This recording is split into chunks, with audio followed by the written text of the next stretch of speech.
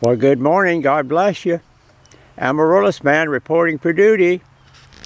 Wanted to show you a amaryllis that's been on the market for some time. Maybe you already know about it. Exotic Star. It certainly is different pattern-wise than most any